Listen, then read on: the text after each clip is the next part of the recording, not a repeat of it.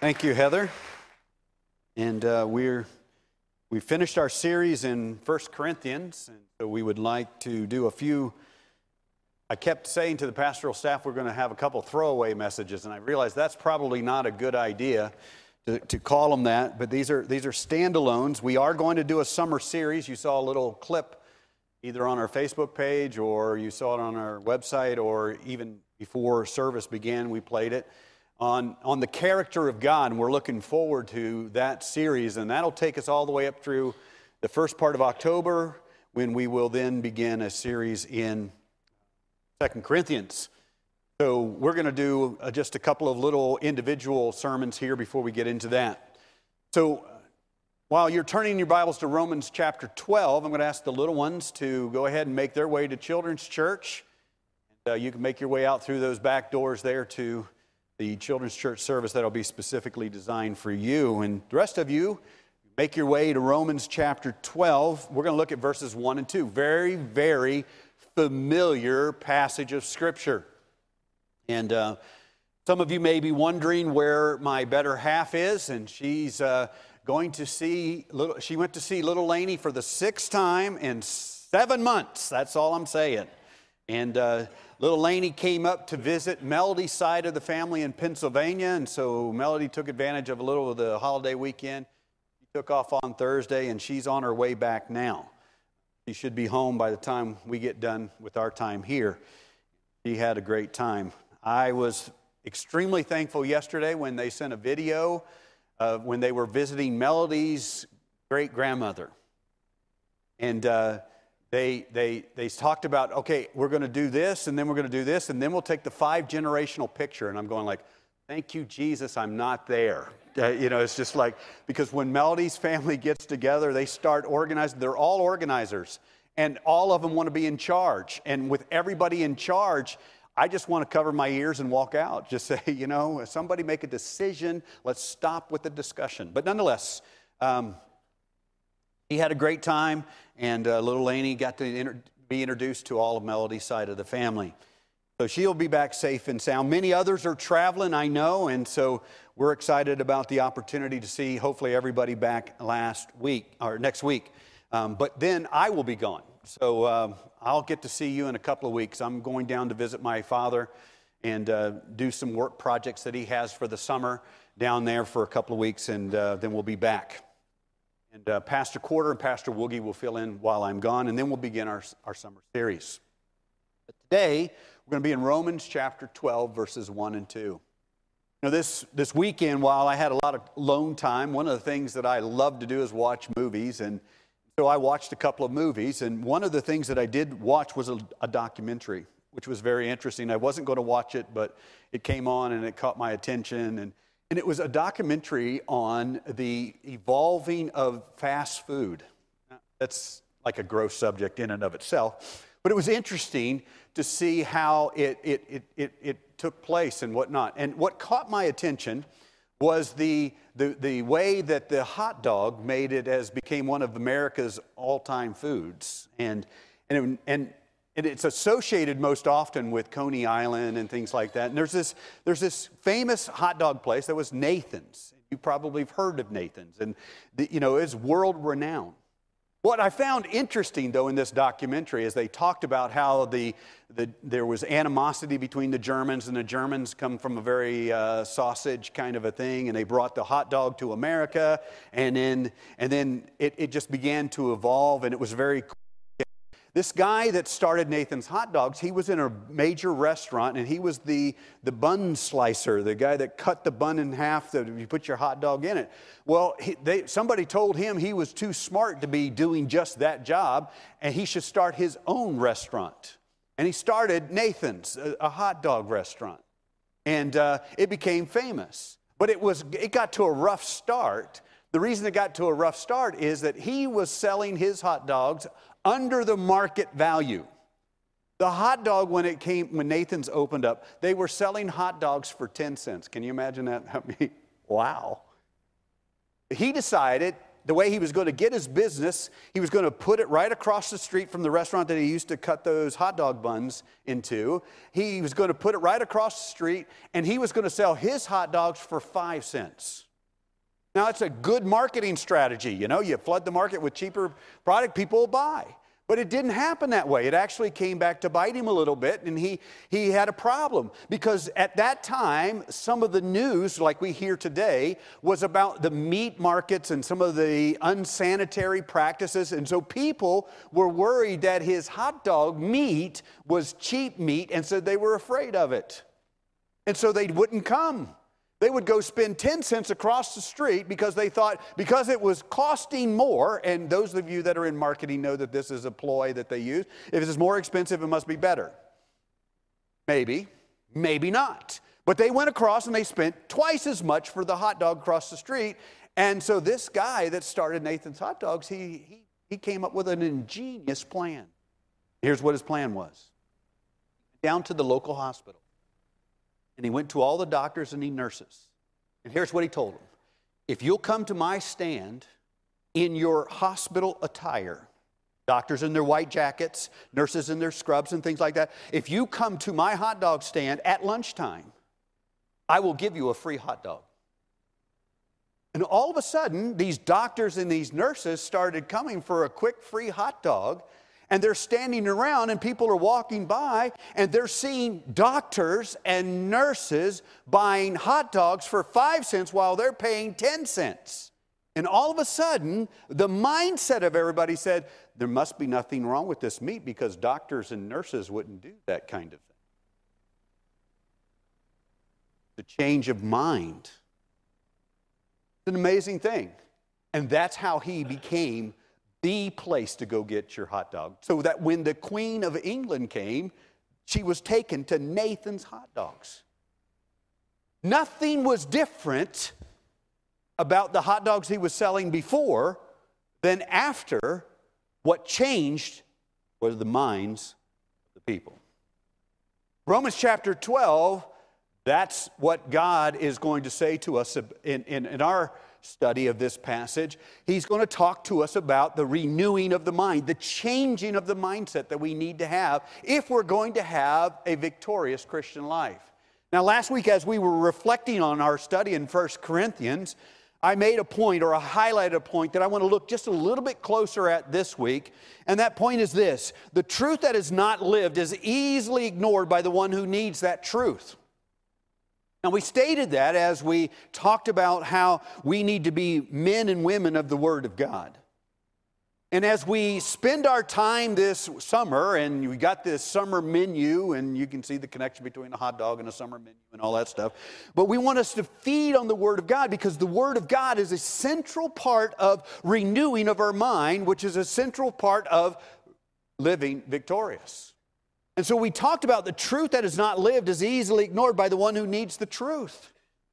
That's true for not only the individual, us, who know truth but don't live it. It becomes easily ignored. It's also true about those who observe us as believers. If we're not living out truth, the truth that we try to proclaim is easily ignored.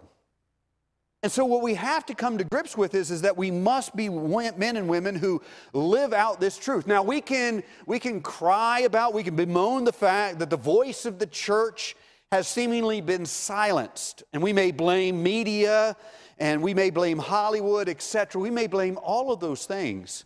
But in reality, we really only have ourselves to blame. Now, I've been known to say, and I say this often, that I'm a mess, you're a mess. We're all a mess. But God wants to take that mess and make something beautiful out of it. But far too often, our messes only seem to be getting worse, not better. Far too often, we're seeing defeat rather than victory. And the victorious living that the Bible talks about, that we talk about so much ourselves, seems to be an illusion. I know this to be true because I meet with people on a regular basis who say, yes, I believe this, but the reality of my life is this. And there's a dichotomy, there's a distance between these two. There's a disconnect between what I say I believe and what I experience. We hear Jesus talk about the abundant life. And then yet when we examine our own hearts and lives, we wonder, what is that? What does that look like? I don't know what that means. Or we talk about having victory, and yet many times we seem to be stumbling over the same sin over and over and over again. Or we struggle in our relationships with our husbands and our wives when we know we should be loving, and we know what God tells us. We know as men that we're told to have as our example Jesus Christ, and we're to be living sacrifices to our wives. But when it comes right down to the rubber meeting the road in the daily experience, we're not sacrificing anything. As a matter of fact, the only thing we're really sacrificing is our wives. And vice versa, wives with their husbands, and parents with their children, and the relationships that we know should be a certain way, they're not. When it comes to living victorious over sin, we know that there are things that we know we shouldn't do. And we spend way too much time in Romans chapter 7 where Paul says, the things that I know I shouldn't do, those are the things that I end up doing. And the things that I know that I should be doing, those are the things that I'm not. Far too often, that's our experience, and as a result, we feel defeated. We don't understand the whole idea of this victorious life that the Bible talks about. And the dilemma that the church then faces is this. The dilemma the church faces is the contradiction between its beliefs and its behaviors. And the tragic result is the world sees us as hypocrites, and we see ourselves as defeated. That's a tragic result. The world sees us as hypocrites because we say we believe this and we live like this. We see ourselves as defeated because we know we ought to be this and we're not. And that's a tragic result. So some of us have relegated our lives to living one way when we're together and pretending, and living another way throughout the week. We know this to be true because we see the statistics all the time.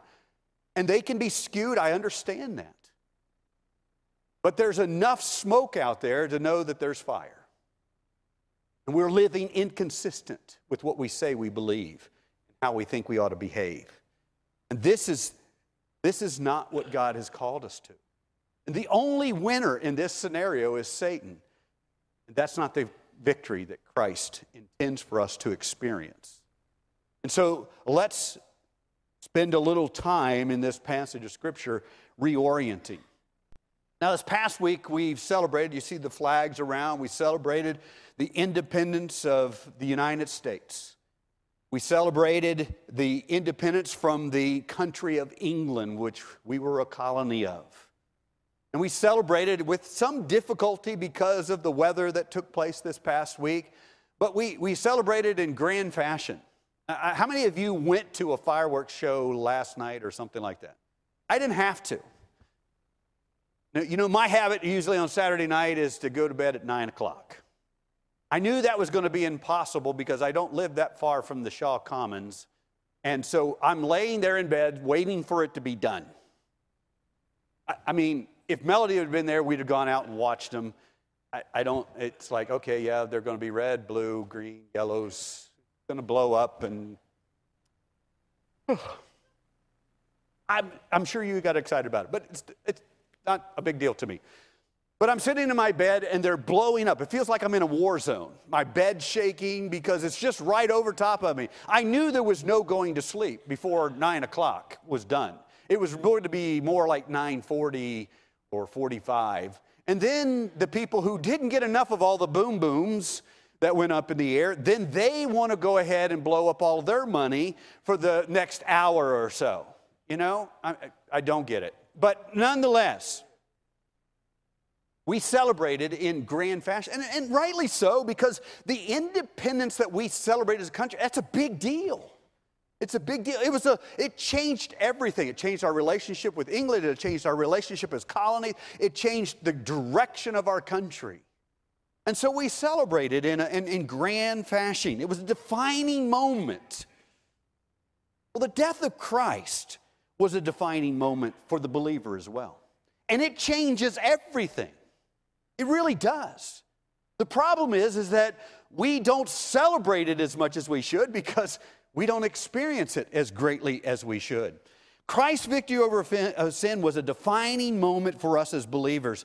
And constantly, the believer is admonished to live out this victory, no longer walking in the flesh, but walking in the Spirit.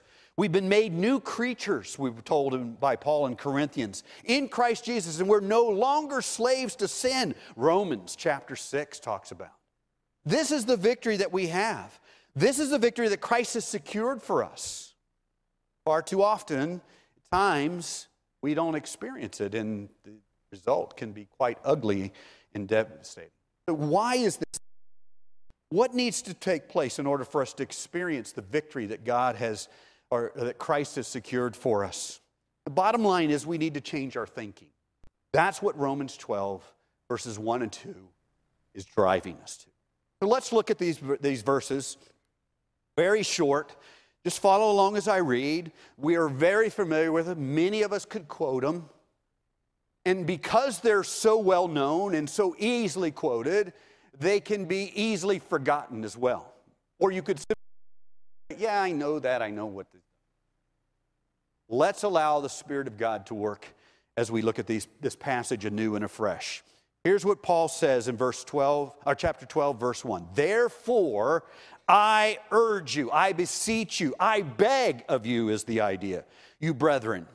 Now, I just want to stop right there before we go any further, just to throw in this little side note. Why is Paul exhorting? Why is Paul showing such urgency?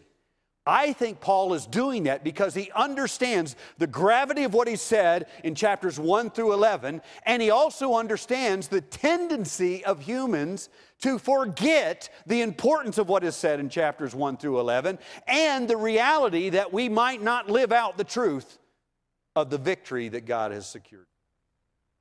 So Paul here is exhorting, he's begging, he's beseeching, he is pleading with him.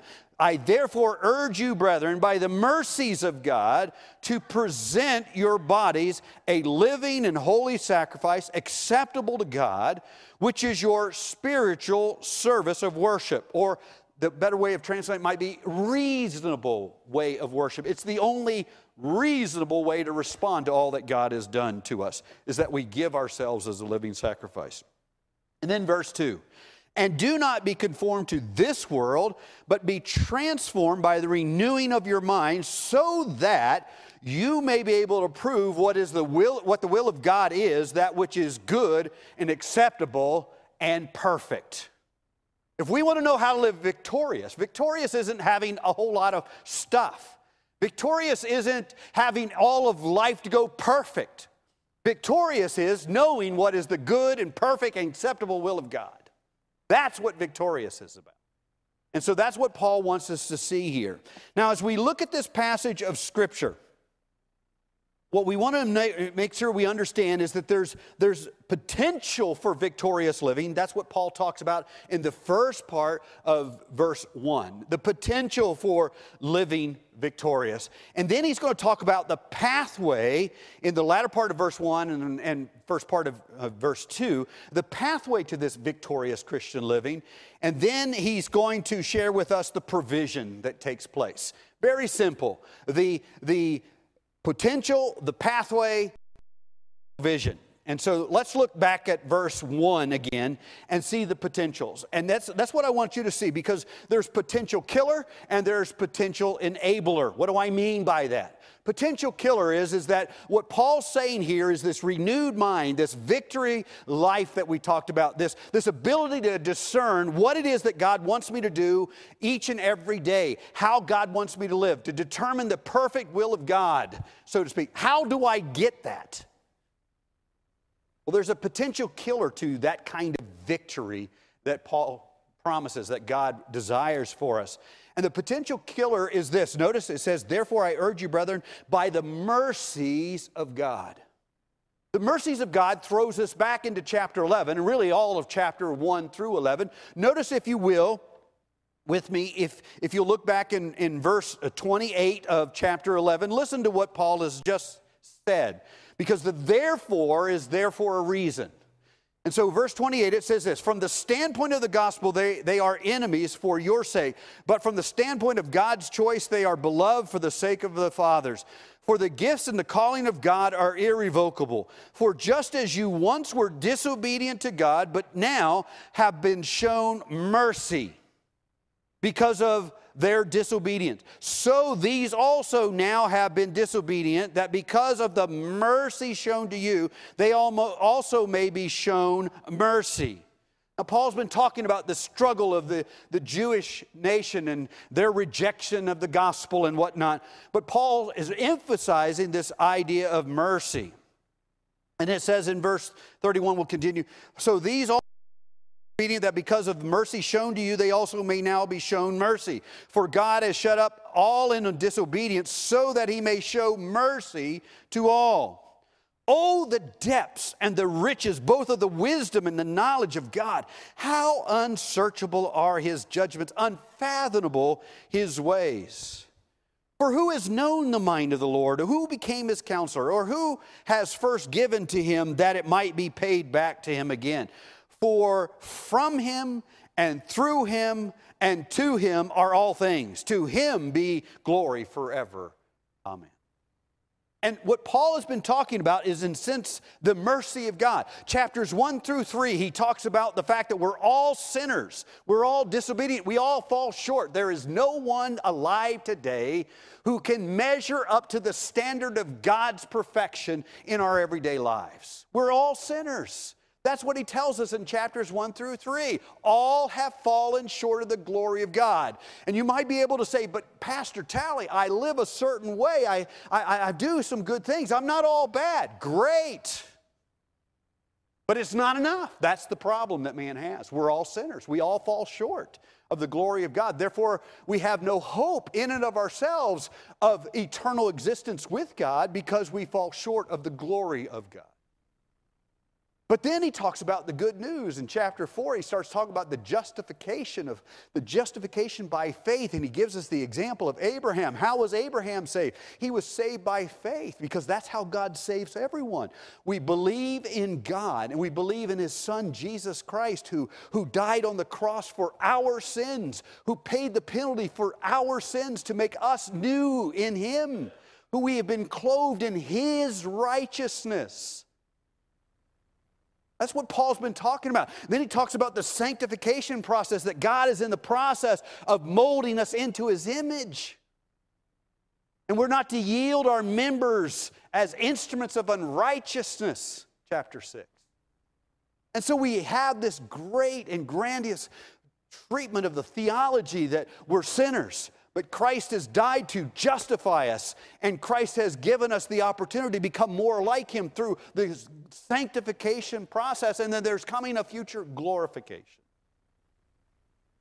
And so Paul now says, listen, if you want to know what the will of God is, if you want to be able to figure out how to live in victory, you need to understand it's built on, first and foremost, the mercies of God. God's mercy is what enables us. We are not going to be able to do it ourselves. It's what God does for us. And so the mercies of God are the basis on which we come to him. It's because of his mercy that we fall on our knees before him. We confess our sins. We repent of our sins. And we claim the finished work of Jesus Christ on the cross for the salvation of our souls. And that's what gives us the opportunity, the potential for living victorious. What am I trying to say? The victorious life is not a life we can generate in and of ourselves.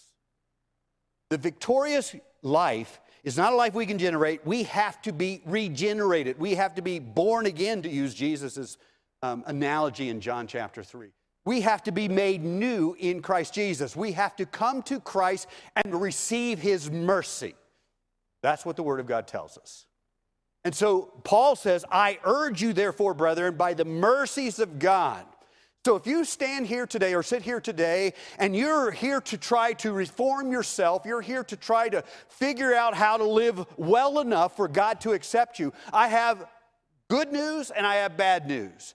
The good news is God has prepared a way for you to be good enough to experience God in a relationship. I have bad news. If you're trying to do it on your own, you're going to fail miserably because we all fall short. That's the killer. We want to do it ourselves. We want to figure it out. We think by going to church or doing this or taking care of this, that somehow we're going to be able to live life well enough. The answer is no, you can't. You can't. The good news is God has prepared a way for us. Jesus says that I am the way, the truth, and the life, and no one comes to the Father but by me. That's the enabler. It's God's mercy. That's the good news. That's the gospel in a nutshell. That's what we're going to celebrate in just a moment. Christ shed his blood. He gave his life for us. That's what we have. That's the benefit. So there is potential for victorious living, but it starts with a relationship with God. We can't do it on our own. We can't reform ourselves. We can't figure out the best way to live life so we make our way there. It's not going to happen. It can't happen because we're all sinners. That's what Romans has been telling us.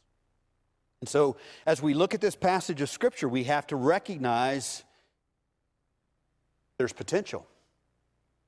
But if I don't follow in the mercies of God, I will never reach that potential. And so that's the potential that's there. There's a pathway that now, as Paul talks about, to this victorious Christian living. And it's very simple. We know this. It's not something that you haven't heard before. There's the presentation, there's the protection, and then there's the correction. The presentation is that we are to present our bodies as a living sacrifice. When we come to God and we fall upon his mercies, we are presenting our lives. God, I can't fix my mess. I am a mess. I recognize it. I need you. I need your mercy. So we present our bodies as a living sacrifice, which is counterintuitive because in the sacrifice is actually killed. But God's calling us to live as sacrifice. We are to die to self daily. This is an act that we are to do. God, I'm yours. I give my life to you to do as you please. But then he also says that's the presentation, but he also wants to know the protection that we need. And do not be conformed to this world. The word conform means to be pressed into a mold. Don't allow the world to affect you. Don't allow the world to form you. Don't allow the world to press you into its mold. And constantly, that's what the world, Satan, and the flesh are trying to do. Conform us to its way of thinking rather than allowing the Spirit of God to conform us to him. And so we're told not to be conformed, not to allow the world to press in on us. But the real problem is, how do we do that? And we're constantly being bombarded by messages from the world. And sadly enough, they're starting to filter their way into the church, and the way the church is beginning to think is being formed more by the world than by the Word of God. How do we stop that onslaught?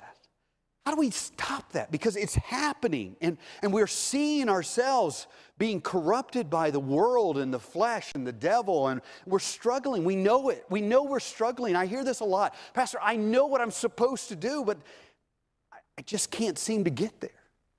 Or I keep struggling with the same thing over and over and over again. It's pressing me into its mold. It's conforming me to its image. Rather than becoming more like Christ, I'm becoming more like this. That's the danger. And so what Paul wants us to drive to, and one of the key parts of this, is we need to be corrected. We need to have our minds renewed. And here's a thing that I want you to understand. This renewing of the mind, it's not something that you and I are going to be able to do. The Greek language helps us understand this, because the author, Paul, puts it in the passive tense. And passive tense, I've told you this before, and I don't want to bore you with the Greek language. I don't understand enough of it to even work my way out of a wet paper bag. But I do know this. The passive tense means that there's an outside force that's going to be applying force to you. The renewal of the mind is going to be something that God and His Word does to us. The conforming to the world is going to be something that the world does to us. That's why the Word of God tells us to drink deeply in His Word, to allow the Word to wash us. Why we're told to hide God's Word in our heart. Why? That we might not sin against Him. The Word has a cleansing effect. It's the renewal of the mind. We have to correct the way we think because we think wrong. Now, I've got a couple of charts that I want to show you here that I think helps us see what we do. In the church, we spend way too much time talking about the negative feelings, sinful feelings. I hear this in counseling a lot. Pastor, I'm just not sure I love such and such a person anymore. That's dealing on the feelings. Well, sometimes some people say, well, you just got to love them. Well, I don't feel like loving them. Or it may be somebody that you've had a problem with, you're having struggle with dealing with. You say, well, I just can't bring myself, I can't do it. I know what God's Word says. I know that even as Christ forgave us, so also we ought to forgive others. I get that, I understand that, but I just can't find the feeling to do that. Spend a lot of time talking about feelings. Or we spend a lot of time dealing and identifying wrong behaviors. And we set up all kinds of rules. Boy, if we could just set up more rules, if we just have this, man, well then everything will be fixed. It didn't work for the monasteries. It's not going to work for us. There's a reason why legalism doesn't lead to holiness. Now, again, I've said this over and over again, and I want to keep repeating it so I don't get misunderstood. I'm not saying that we shouldn't have rules. I think some things God says here are very clear. Thou shalt not. But if we are constantly focused on the feelings and the behaviors, we're never going to fix the problem because the problem isn't our feelings and our behaviors, or at least that's not where it starts. Where it starts is in the mind. We have wrong thinking. That's why we can say, I know what God's Word says, but... That's why the psalmist in Psalm 73 says, God is good, and He's good to Israel, but as for me, and that's where we live sometimes. Am I right? Am I right? Yeah, we live there. This is a struggle. I don't feel like going to church today. Or I don't feel like doing this. I don't feel. Or I just need to put more rules in my life. I just need to have more parameters. I just need to nail this down further and further. It doesn't take care of the problem because the problem is the mind. The problem is the way we think. And that's what Paul wants us to get to. So there's a second chart that I want you to see that helps us understand what Paul's talking about, this renewing of the mind. And so what he wants to say is that as we renew the mind, as we allow God's Word and God's Spirit to control us. That's why Paul says that if we walk in the Spirit, we will not fulfill the lust of the flesh. It's a spiritual thing that has to happen. We have to be guided by His Spirit. But the Word of God also says we can quench it. We can throw a wet blanket over what the Spirit's trying to do. We can ignore the Word of God, which has given us instruction, which has given us strength and encouragement. We can ignore all that thing, but we've got to deal with our thinking. Our thinking is wrong. Therein lies our problem. And that's what this guy did with hot dogs years and years ago. He figured out people were thinking my product is bad, so I got to change the thinking. He understood a principle here that God's given us to us as well. The reason why we're not experiencing victory is because we are living in defeat. Why are we living in defeat? Because we're thinking wrong. We're not allowing the Word of God and the Spirit of God to direct us and to correct us and to guide us. That's why we don't know what the good and perfect will of God is, because we're not thinking correctly. That's what He's trying to get us to see. We're missing it. We're missing it because our minds have not been renewed. And when our minds are renewed, then we can plan out right behavior. If I understand that God is the rewarder of those who faithfully serve Him, if I understand that God is going to bless me, if I understand that God is going to take care of me, if I understand these things, then I can step out on faith and I can do what God calls me to do regardless of what my fears may be because I know God will take care of me. If I'm struggling with what to do and how to do it, I can go to God. And here's what the Word of God says. If any of you lack wisdom, James chapter 1, go to God and ask, and He will give it liberally. He does not upbraid. He doesn't come mad at you. He desires to give us wisdom. That's what the Word of God says. But far too often when we're stuck in a problem, we're not sure what to do, we just work harder, try to do more. We seek advice of everybody else but God. 9 times out of 10. When somebody comes to me in a spiritual problem, I ask them this one question. How's your relationship with the Lord going? If they're in trouble, 9 times out of 10, what they're going to tell me is, not very good. I'm not spending time in His Word. I'm not spending time doing this. I need to get back to doing that. Now, again, your little devotional thing that we gave you, reading a passage of Scripture isn't a panacea. It's not going to necessarily take care of all your problems. We've got to continue to renew our minds. Our minds have to be cleansed. That can only be done by the power of God's Word and the power of His Spirit. But once we have right thinking, we can plan right behavior, and then we can see the right feeling. When we're living out truth, there's a joy. When the Bible says we cast all our cares upon Him, for He cares for you, when we experience the peace that passes all understanding. Why is that? That's because we've surrendered our lives to Him. We've made the presentation. We've got the right thinking. That's why the psalmist in Psalm 37 says, fret not, don't worry. We're paralyzed. Because our thinking is wrong. And when our thinking is wrong, then our behaviors become wrong. And when our behaviors become wrong, our feelings become wrong. Every aspect of life fits into this. And so we need to recognize what God is doing to us here. He's given us a pathway. The pathway is we present ourselves as a living sacrifice. That says, God, my life is yours. What you say, I will do. Where you lead, I will go. What you want, I will give. That's presentation. Protection. I am not going to follow the world. I'm going to follow the Lord. We just sang about it. I'm not going to be conformed to the image of this world, but I'm going to be transformed by the renewing of my mind. I'm going to correct my mind. I'm going to think correctly. I'm going to dig into His Word. I'm going to understand what God wants and how God wants it. I'm going to live that way.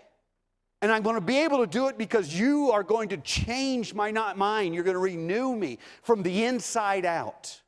You're going to take care of me. You're going to do it. And I'm presenting myself to you. And I'm committing not to allow the world to take over, but allow your Spirit and your Word to guide me.